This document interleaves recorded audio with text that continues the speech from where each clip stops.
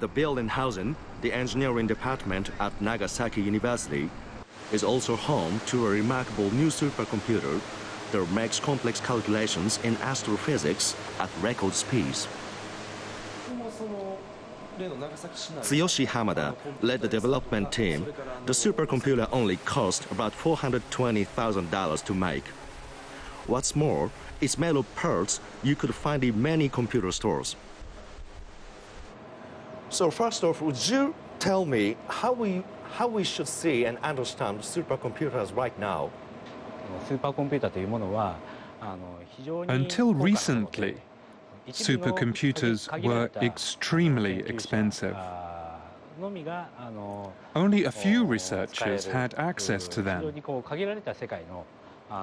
And only a small number of privileged people had access to the technology.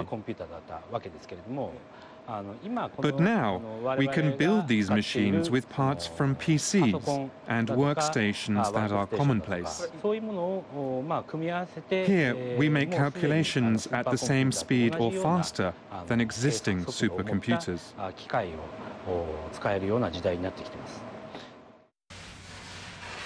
The total cost of a supercomputer now being developed in Japan is said to cost about $1.3 billion. It is made up of the only most cutting-edge hardware. It's powerful and it's so versatile it can be used for many different tasks like predicting earthquakes and making better cars. By contrast, Hamada and his team developed a relatively low-cost supercomputer that makes ingenious use of commercially available parts. This part is called a GPU, a graphics processing unit.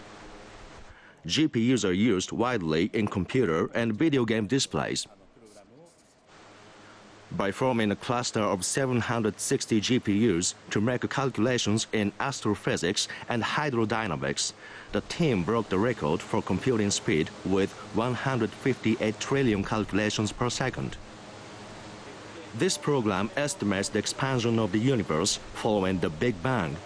Professor Hamada can run simulations that make complex calculations about the origin of the universe and the movement of the galaxies.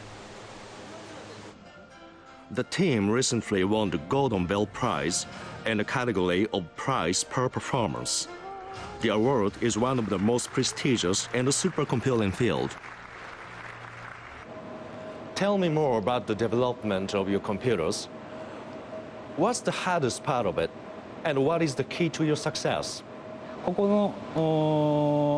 are processors in every computer, and there are tens of thousands of them in this computer room. Theoretically, a computer's performance reflects the number of processors that are connected to each other. But you still need a program that coordinates the processors smoothly.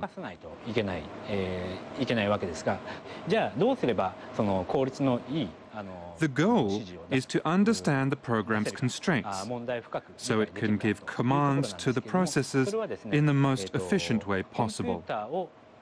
The important thing, then, is not just building a computer, but understanding what research it will be used for. Here, we are doing physics calculations, so the extent of our knowledge of physics really makes a difference in this case.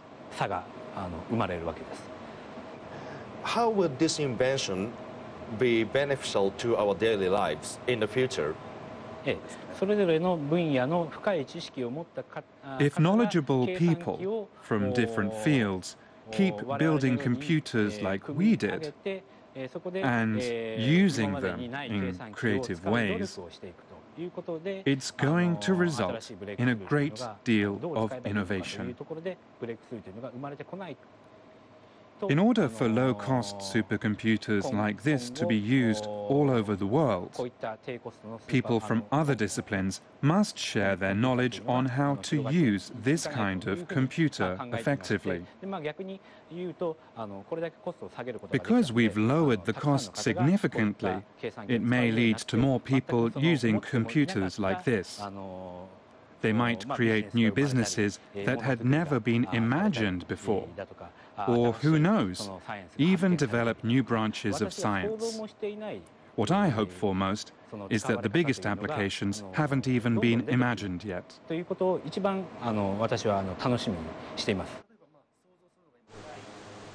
Professor Hamada's supercomputer is creating a buzz among international researchers and businesses. Although computers have limitations, researchers who take advantage of low costs could one day make individualized supercomputers that meet the needs of specialized fields. Hirofumi Nakano, NHK World.